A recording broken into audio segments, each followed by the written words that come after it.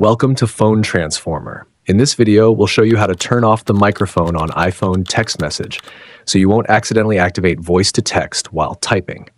Let's get started. First, open the Settings app on your iPhone. It's the gear icon, usually found on your home screen. Next, scroll down through the menu and tap on General.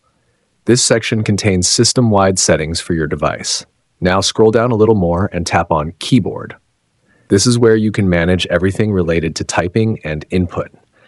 Look for the section labeled Dictation. This is the feature that enables the microphone icon on your keyboard for voice typing. Toggle off Enable Dictation by tapping the switch. This will immediately disable the microphone from appearing on your keyboard. If your iPhone asks you to confirm, go ahead and tap to confirm. The voice-to-text feature will now be turned off, and the microphone icon will no longer show up while texting. Thanks for watching, and don't forget to subscribe to Phone Transformer for more helpful iPhone tips.